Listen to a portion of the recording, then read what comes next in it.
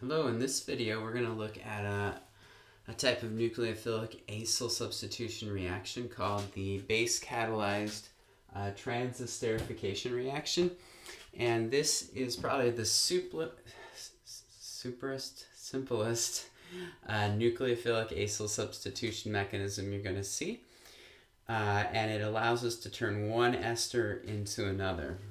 Okay, and for this example, just start with kind of a simple ester here. So ethyl propionate, we're going to take that, and if we react it with methanol, MEOH, and sodium hydroxide, what we'll get is a methyl ester. Okay, like so. And the mechanism of this reaction is what I'm going to show next.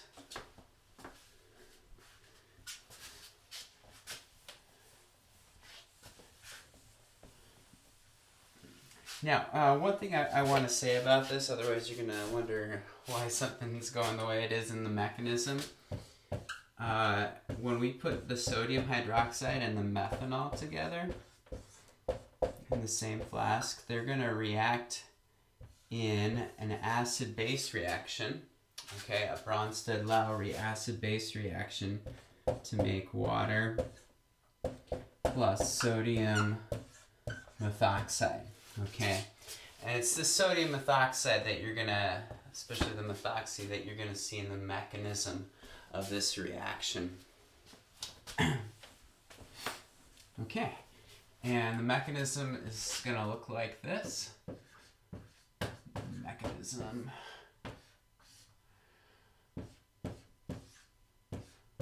OET.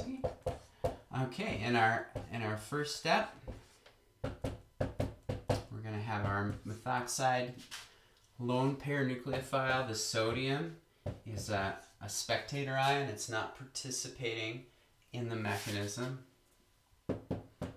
The first step is going to be a nucleophilic addition.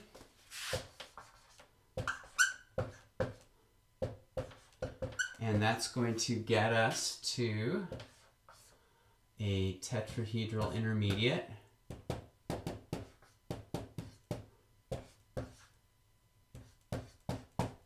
Okay, there's that methyl group from the OME. Okay, and then in the second step of this mechanism, the methoxide is going to leave as a leaving group, and we call that nucleophile elimination.